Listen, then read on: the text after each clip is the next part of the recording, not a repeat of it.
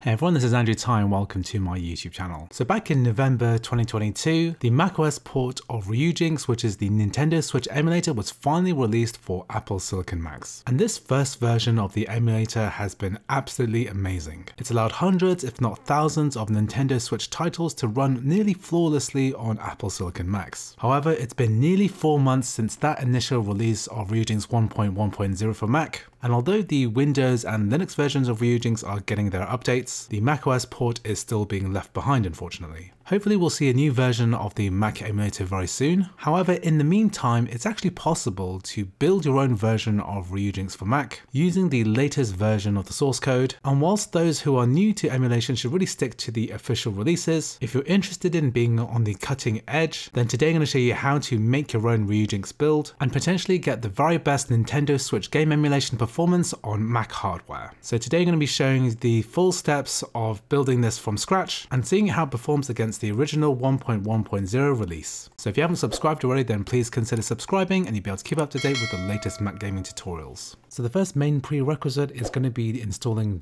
.NET. This is going to be essential for building the actual application, so we need to get this out of the way first. So the first thing I'm going to do is to go to this website .net.microsoft.com, and when you're on this page you can go ahead and press the download button here, or you have the download button at the top here. So here it should automatically detect your operating system. It knows that we're viewing this on macOS and it's automatically selected the x64 version. So if you want to download another version, for example the ARM64 version that's optimized for Apple Silicon Macs, then you can click that one and we're going to be downloading this ARM64 one. However, for different environments you might want the x64 version, in which case you can just select this button and you'll download the x64 version. So here we've downloaded the ARM64 package. So what we're going to do is minimize this. We're going to go to Finder and then we're going to go to our downloads folder, and then we're going to find this .NET SDK 7.0202, which is the latest at the time recording in this PKG file. So here we're going to double click and it's going to go through the install process. Here we're going to press continue and then install. And now it's going to ask for our password. So just type in your administrator password and then click install software. So that's gone ahead and installed. So now we can close this. We can go ahead and move to bin. So that's deleted from our downloads folder, and then quit. So what I'm going to do is to leave a link in the description for this r/macgaming Reddit post, which gives you a really good idea of how to build the latest version of Ryujinx. And we're going to be following the instructions made by SmartCH, which is going to help us to build the very latest version of Ryujinx for macOS. So the first thing we need to do is to open up a terminal window.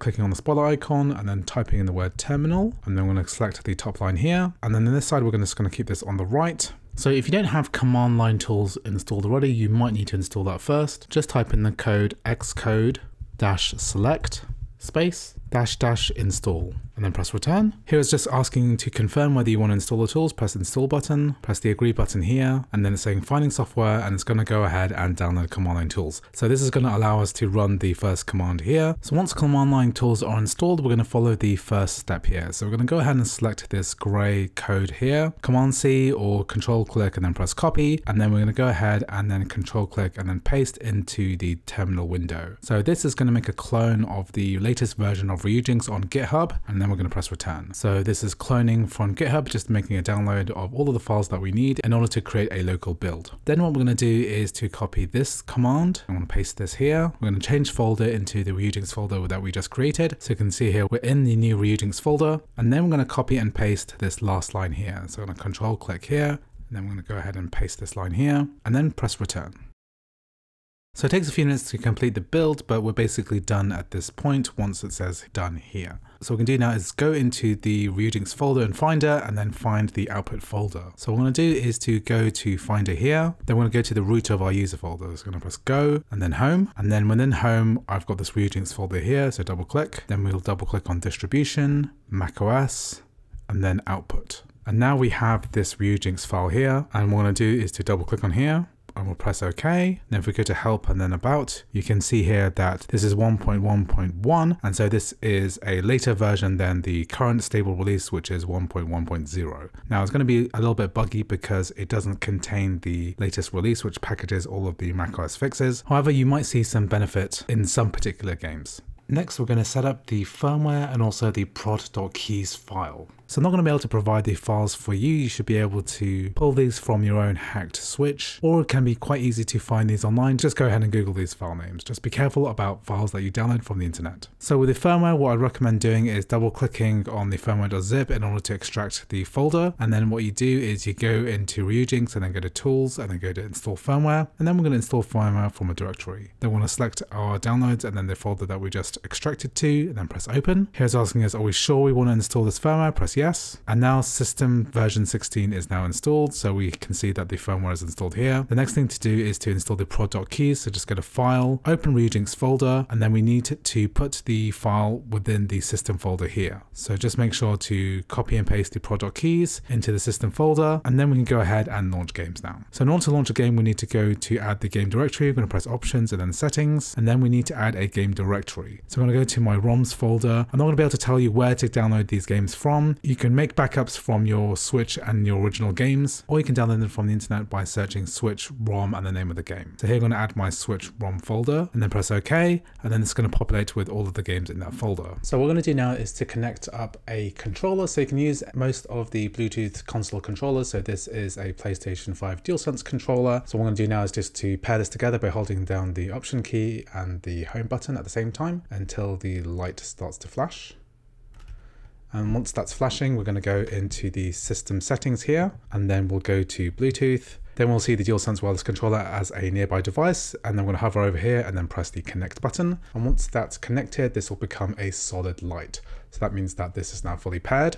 If I close this window now and then go to Ryujinx and then options and then settings, and then I go to input, then I can change the input device from keyboard to PS5 controller here. And then we're going to make sure that it's paired up as a Pro controller and then press OK. So we're now all ready to go ahead and play any Switch game using the controller. And so what I'm going to do is just to test out Mario Kart 8 Deluxe. So generally speaking, the latest build, which is on the right hand side of the screen, can perform substantially better than the 1.10 release, which is on the left hand side of the screen. So here, for example, in Mario Kart 8, we're seeing a marginal FPS improvement of maybe 3 or 4 FPS. And in this victory lap sequence, we are seeing a more substantial improvement, going from around 40 FPS to 50 FPS in the latest build. However, when we're running the game Breath of the Wild, this can still only run with the hypervisor mode turned off, so this is all purely emulation rather than virtualization. And we can see that the left, the Ryujinx 1.1.0, the original release, is performing around 27-30 FPS, whereas the latest source code build on the right is performing much slower at around 18-19 FPS. So generally speaking, the majority of Switch games on a Mac aren't going to receive a performance increase. Quite the contrary, it's going to be a performance decrease. Furthermore, a lot of people have been reporting that many games don't have the same level of compatibility. And this is very likely due to the fact that the Ryujinx team have not yet merged many of the fixes which make the macOS 1.1.0 release work, and they've yet to be merged and integrated into a full release. So therefore, if you want the standard, reliable, compatible performance, then you want to stick with the official release. And this new build might tide you over until the next macOS release, which I'm sure is going to come in the very near future. Anyway, I hope you found this video useful. Switch gaming on the Mac is in a really exciting position at the moment. If you're interested in emulating other systems on the Mac, then make sure to check out my other video tutorials. I have an entire playlist of these on my second channel, where you can emulate systems like the PlayStation 3, PlayStation 2, and plenty of other systems too. Anyway, thanks for watching, and I'll see you in the next video.